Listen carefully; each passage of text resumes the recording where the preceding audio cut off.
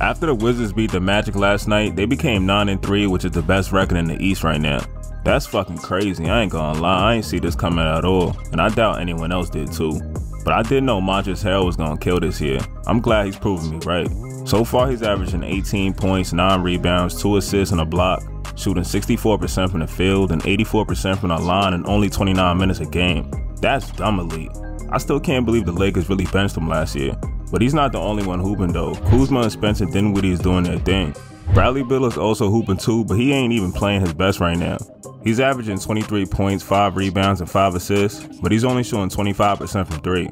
Once he starts shooting like he normally does, he should be averaging like 26. It's also crazy how he missed 2 games too, and they still got the best record in the East.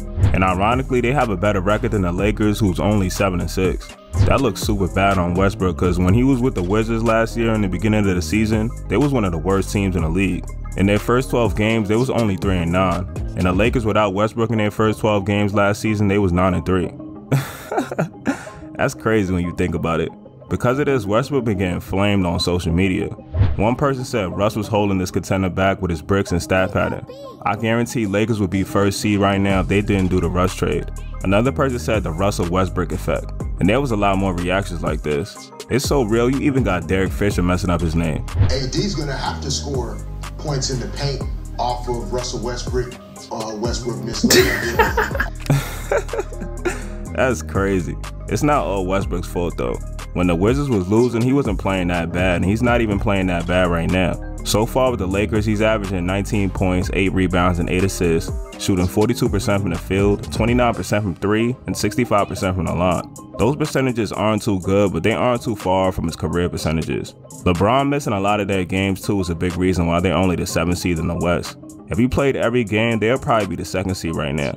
Kent Bazemore needs to step it up too. Right now he's only averaging 5 points, shooting 33% from the field and 30% from 3. AD's playing well, but he's on pace to having the worst 3-point percentage by a player attempting at least 2 threes a game if he keeps shooting 14%. I doubt he's going to keep shooting like that though the whole season. But once they get it all together and Bron gets back, they should be at the top of the West again. If not, then Westbrook is definitely going to get traded. And it might be for Ben Simmons. Remember I said that. But what do y'all think is going to end up happening though? Let me know in the comments. And if you like this video, make sure you hit that like button and subscribe for more vids. Peace.